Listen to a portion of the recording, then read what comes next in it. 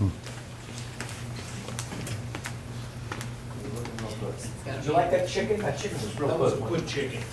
I don't know who that chicken was, but that was a good chicken. Yeah, shit.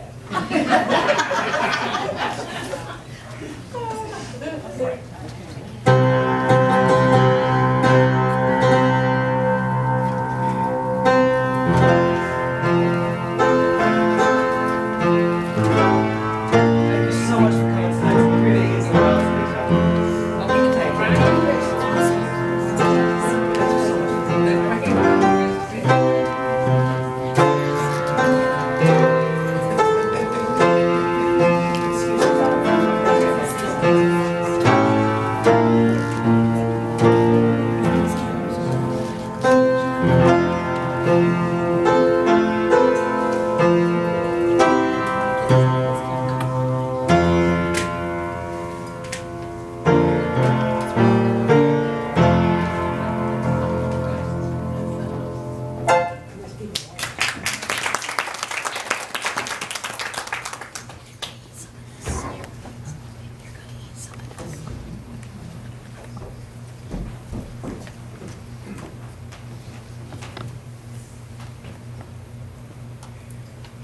Dearly beloved, we are gathered here today to join these two in holy matrimony.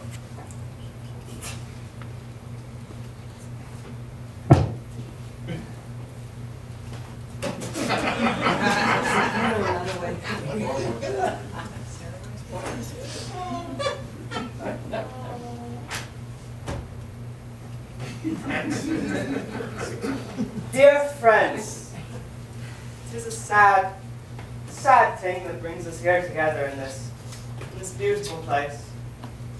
Vito Moushey, that Tarlin man was shot down in cold blood last week.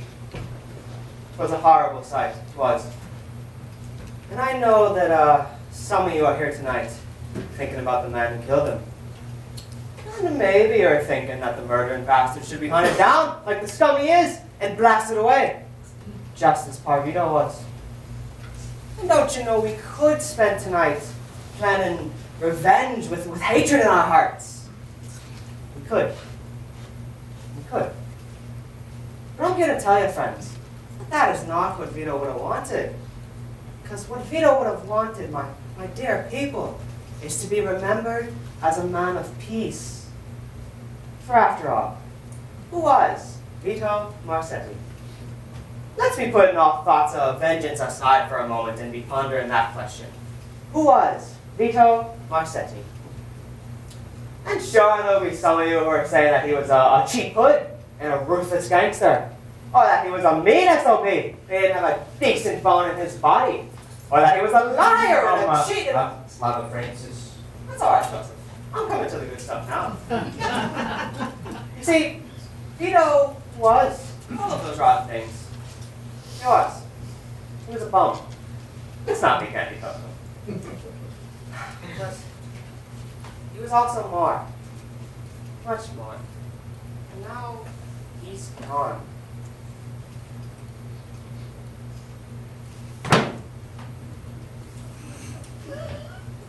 We've got to be putting all of his little flaws aside for a moment to find the real Vito Moushey, the father of Joseph and Ruby, and of course, Frankie. What? Frankie's not here? And where might your brother be? It's a poor son who misses his own father's funeral. He'll be coming along a little later, Father. And isn't it himself's widow sitting there? Lena, the poor, sweet thing. Married just 3 short months before tragedy ended their holy matrimony. Left all alone in the world, little Lena. With no one. Oh, but your stepchildren. And your sister, of course. Yeah, right. Hey. Wait, I didn't know you had a sister, Lena. I'm sure you do, darling. I saw the two of you myself on several occasions.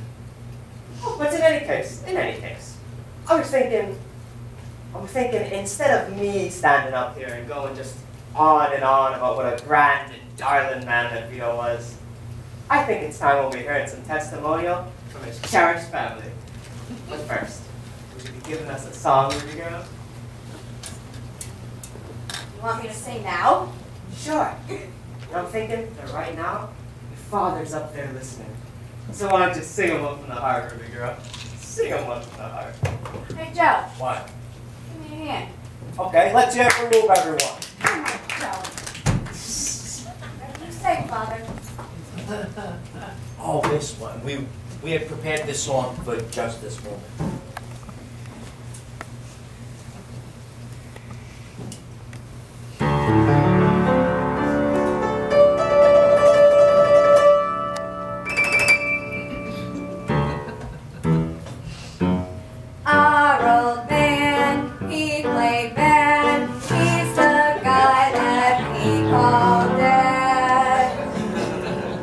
Pickpocket daughter, and he gave us all a gun. Our old man, he weighed a ton. Our old man, he played sly. He made games up on the fly. With a pickpocket daughter and a bottle full of rum, our old man was so much fun.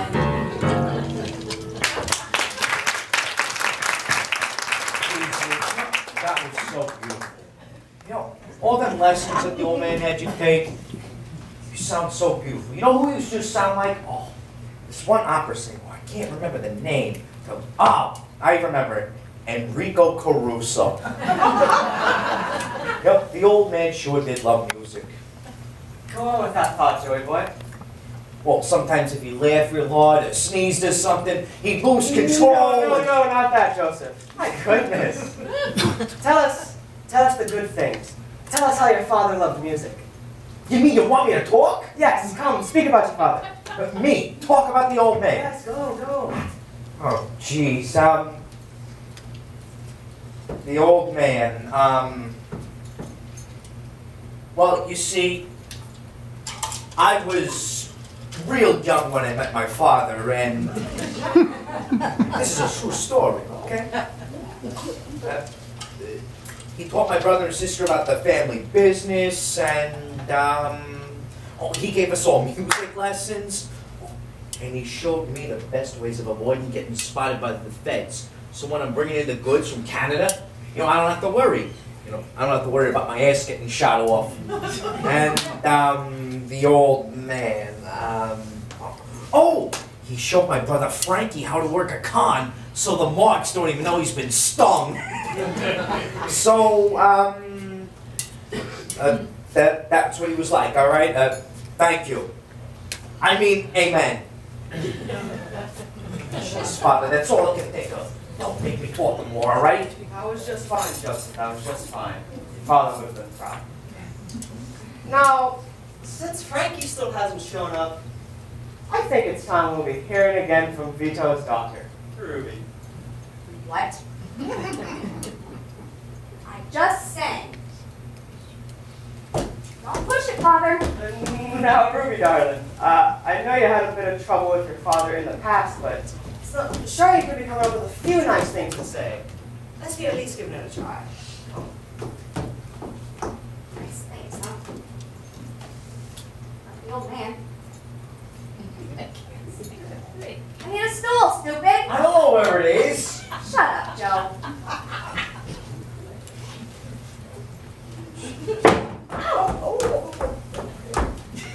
Thank you. You're welcome, darling. Here, sit.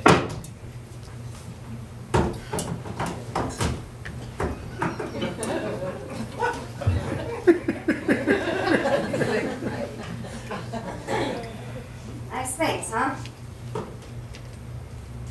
You need a minute here, Father. Well, geez, Rupert, nothing else. Well, he bought you this place, didn't he? Hey, there wouldn't be Ruby's place if the old man hadn't squeezed the guy who used to own this joint. You bought me this place? Wake up, Joey. You make it sound like it was a gift. The old man bought this place for himself, used me to run it, and you to supply it. Every week like clockwork, He'd be in to check the books and collect the tape. You know who's just holding it for us? And we got paid regular. What's your beef, man? Jeez. All I know is I worked my ass off making him money so he could spend it on her. No, Ruby, darling. You're supposed to be remembering the good things. And she can't even come up with a decent coffin for the old guy. Where'd you get this one, Lena? What a cheap-looking box. I mean, the old man was a skunk and all, but he certainly took care of you. You know, we'll have to be careful picking it up. Yeah, it could fall right through. Well, actually, considering Vito's, well, size, we were thinking of maybe not lifting it up at all. Just kind of scooting it up the back. Otherwise, I think we'll be needing a few more pallbearers. Yeah, I'd say 10 or 20 more for sure. But that's for later. That's for later. Right now, I believe we're waiting for Ruby to finish sharing some fond memories of her father. I'm thinking, Father. Okay, I got something. When I was 18, I got caught picking pockets. That's how she got the nickname Fingers. See, most people think it's because she can play piano, but it's really because she can pick a pocket from across the street. Hey! What? You want to tell the joke? No. You're doing okay, Boo. Anyways, the next thing the old man did was, well, he bought off the judge. He didn't have to, you know. Annie always said Marzettis don't do time.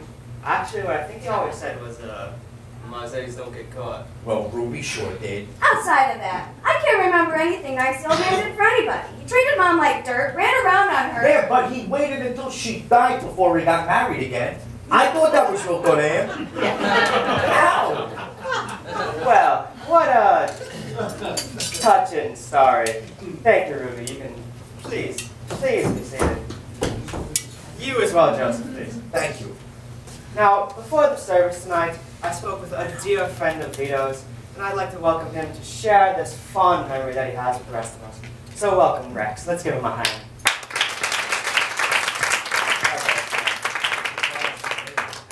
I just wrote a little something in on it.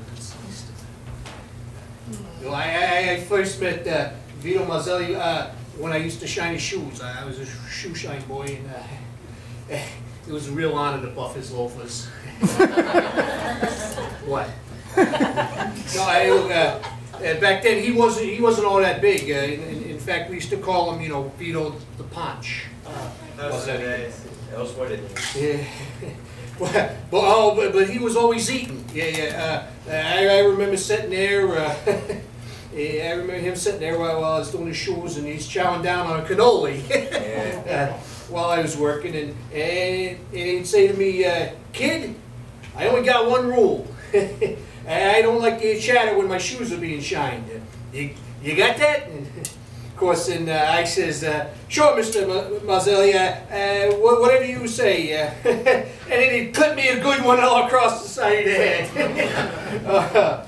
Oh, good times. And he said, I told you, kid, look, I don't want to hear nothing from you, just shine them shoes. And you got that? And of course, I'd say, okay, Mr. Mazzelli, and boom, he'd whack me again, and yous ain't getting it, he would say, kid. Just zip the lip, and this time I just got smart and I nodded.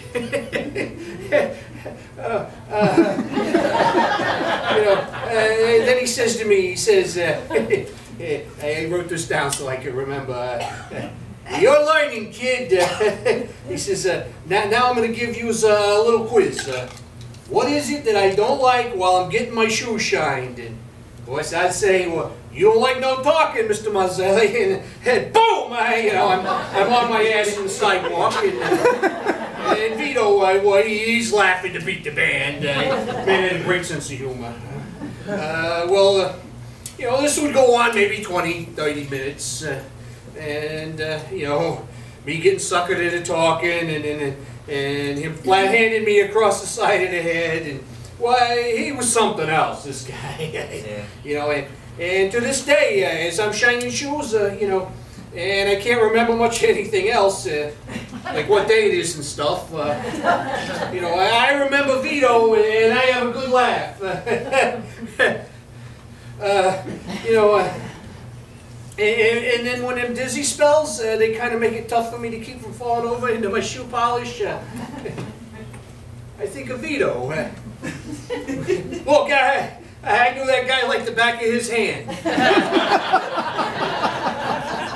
I'm going to miss him. All right, thanks for letting me talk, Father. I can't do it anymore.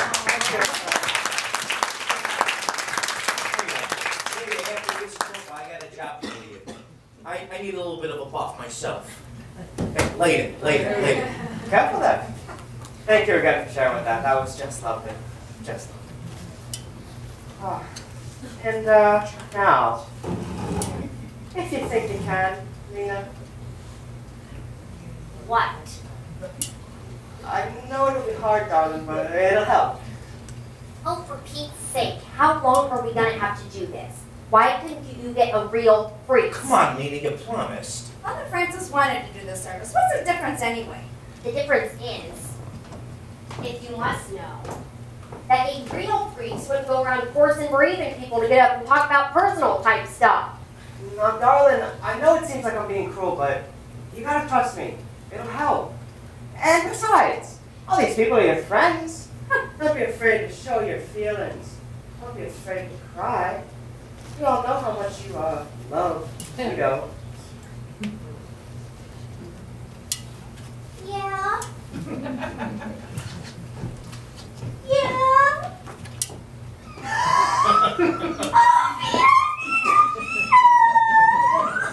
Oh, jeez. Careful, honey, you'll get splinters. There, let it all out, darling. Let it all out. Now, do you think you could be remembering how you'll remember your poor dead husband?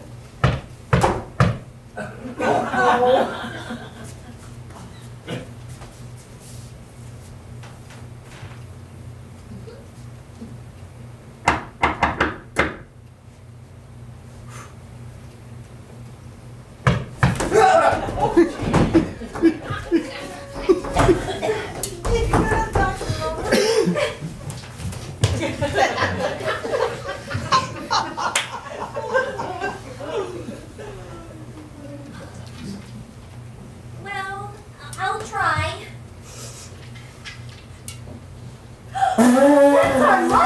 Down, group.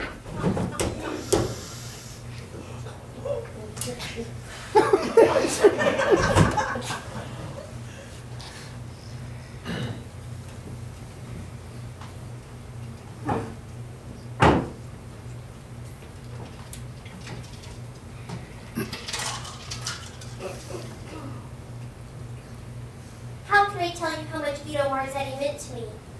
I don't believe I can. See, I was just a poor, shy little girl right out of convent school. Liar. Bullshit! Excuse me. I had to sneeze. I was, okay? And then I met Vito. Vito. It's hard to imagine that I will never see him again. Never. I'll never feel his arms around me. I'll never watch him eat pasta again. And I'll never smell his warm breath. Oh, and I'll never have to watch him pick his... Anyway, he was a good man, a good husband, and a good provider. I'll say. And he treated me just swell. So I'm going to miss him, and thank you all for coming tonight. Mwah! Miss America. Thank you, darling. I know how hard that must have been for you. Bimbo.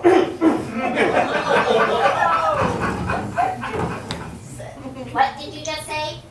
I said we're going to have the tramp move on to the next part of the service. Why, you... Lena, darling, whatever is wrong? Now calm yourself, cheap trick. My goodness. Okay, that's it. I went along with this because it seemed like the right thing to do, and it saved having to dig up a real priest. Now, what do you think of be keeping Frankie boy? You think if the slut could make it to the old man's funeral? My goodness. You shut up. right now, Frankie. Yeah, that's right. You're Frankie. Frankie. Stop it, Lena. Frankie is a wacko. Frankie is a wacko. Stop it. Frankie is a Stop wacko. Look what you did. I'll shut up when I'm good and ready, when he's locked in a booby hatch where he belongs. Then you won't go around spying on people, will you, Frankie? When are they going to lock him up and throw away the key? Hey! Don't talk that way about Frankie. He can't help it. This may come as a huge shock to you, Joe, but I truly do not care if he can help it. He's a nut. He's always been a nut, and he'll always be a nut. And he belongs with all the other nuts. In the squirrel cage. Hey, he wasn't always like this. He used to be as normal as me.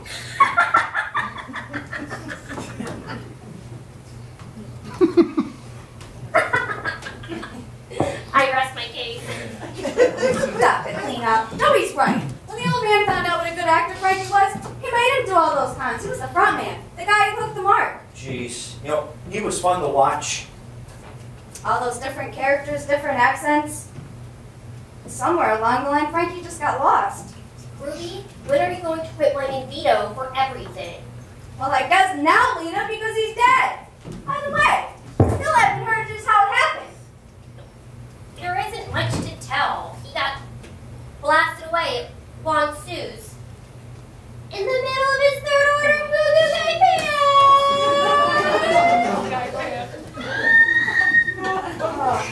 I don't want to talk about it.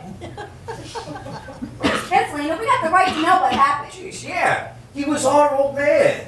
It was horrible. I don't know if I can. Well, honey lamb, you just try your best. Oh, who is he now? Colonel F.P. Beauregard.